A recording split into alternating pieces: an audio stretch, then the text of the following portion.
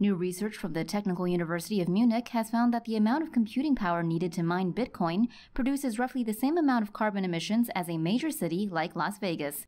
According to the study, Bitcoin miners have to solve many complex mathematical problems to generate Bitcoins. This process requires large amounts of electrical power, in turn increasing carbon emissions. The scientists determined that the virtual currency consumed about 46 terawatt-hours of energy as of November 2018. This is equivalent to around 5,650,411 tons of coal. They wanted to find out where the cryptocurrency miners were located, how much energy was consumed, and how much carbon emissions were produced as a result.